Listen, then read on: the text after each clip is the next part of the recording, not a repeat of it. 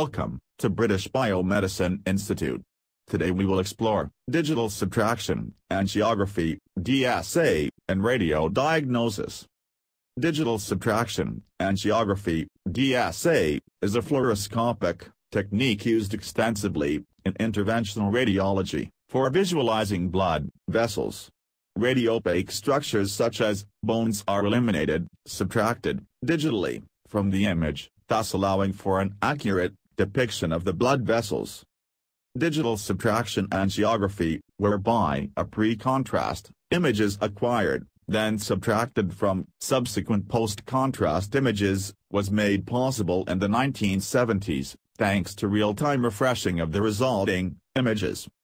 There are numerous indications for angiography, and their number has been on the rise ever since interventional radiology has been shown to successfully supplant many open vascular procedures. Salient examples include endovascular aneurysm repair, arterial balloon angioplasty, arterial stenting, endovascular embolization, thrombectomy. The angiography suite must be equipped with a crash cart and monitoring equipment.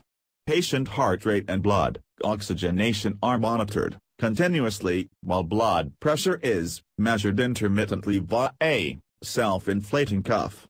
All procedures should be performed under strict aseptic conditions, including attire, technique and preparation.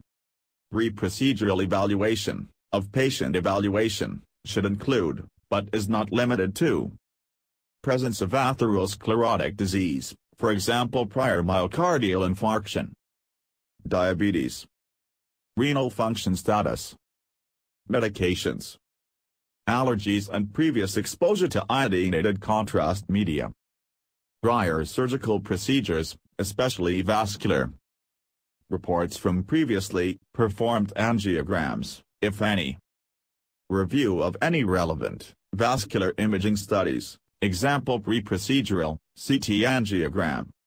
The fluoroscopy unit consists of a C-arm unit that can be rotated axially and sagittally around the floating top table. The distance between the X-ray tube and the image intensifier can be adjusted, as can collimation and several other parameters. In dedicated angiography units, there is a second set of controls for the angiographer, radiographer. A modern angiography unit has all of the following features: collimators, including oblique, and filters for dose reduction. Pulsed fluoroscopy, with a variety of frame rates for dose reduction. Ability to change and display collimator position without fluoroscopy. Road mapping and landmarking.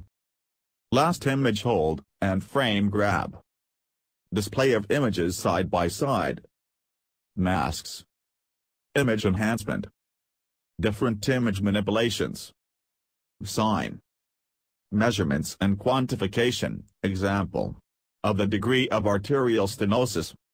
Digital subtraction angiography is used to produce images of the blood vessels without interfering shadows from overlapping tissues. This provides a clear view of the vessels and allows for a lower dose of contrast medium. The non-contrast image, mask image, of the region is taken before injecting contrast material and therefore shows only anatomy, as well as any radiopaque, foreign bodies, surgical clips, stents, etc., as would a regular X-ray image. Post-procedural care depends on the nature of the procedure and whether it was performed on an inpatient or outpatient basis. Patients should be immobilized for 4-6 hours and keep on supine position. Frequent observations should be done to look for puncture site hematomas, which is the commonest complication. Complications can be categorized into local and systemic complications. Local complications, puncture site. From the puncture site, commonest complication: thrombus formation, local tissue damage, pseudoaneurysm, arteriovenous fistula.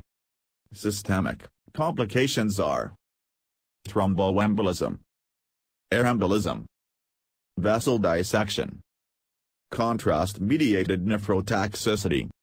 Thank you for showing interest in British Biomedicine Institute Skilled Nano-Degree Program.